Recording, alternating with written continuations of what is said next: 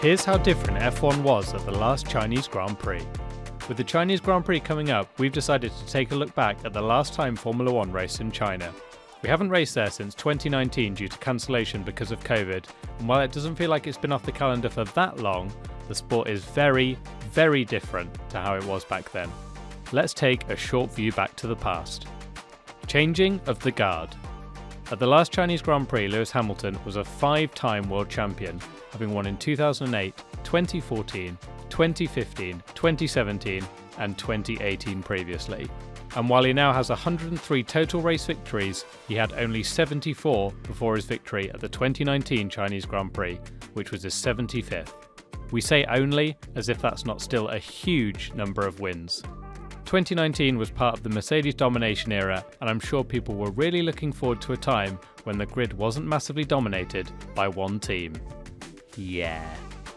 Max Verstappen is now dominating the sport, having won the past 3 titles and looking as though he's set up to win number 4. He now has a total race win count of 57, putting him 3rd on the all-time list. But last time we raced in China, he only had 5. Yes, 5 wins. In 2019, Max won 3 races, which would seem alien to us now. We'd now be surprised if there were 3 races he didn't win during the season.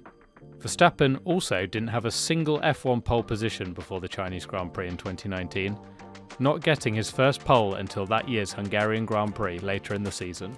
He now has 36 poles to his name. Grid changes. So what about the other drivers on the grid in 2019? Well, we saw the introduction of the 2019 rookies, the beloved group of George Russell, Lando Norris and Alex Albon, who had finished Formula 2 in P1, P2 and P3 respectively. Russell made the step up to Williams, Norris to McLaren and Albon to Toro Rosso. While Lando's still at McLaren, George Russell has moved up to Mercedes. Alex Albon has had a slightly more turbulent journey. He stepped up into the Red Bull seat halfway through the 2019 season, replacing Pierre Gasly, but lost it after the 2020 season, acting instead as a test and reserve driver the following season. Of course, in 2022, he made his return to the F1 grid with Williams, and that's where he remains today. F1 World Champions Sebastian Vettel and Kimi Raikkonen were still on the grid back in 2019.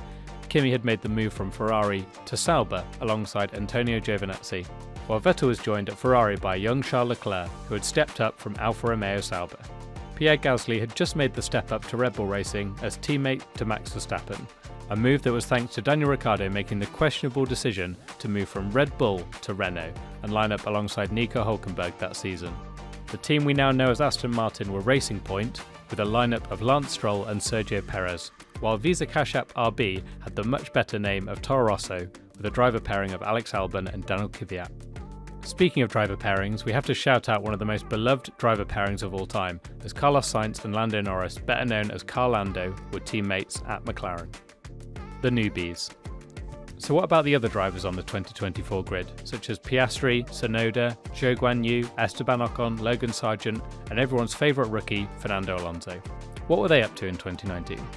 Well, Oscar Piastri was racing in the Formula Renault Euro Cup and hadn't even joined F3 yet, while Yuki Tsunoda was racing in F3, and also Euro Formula Open.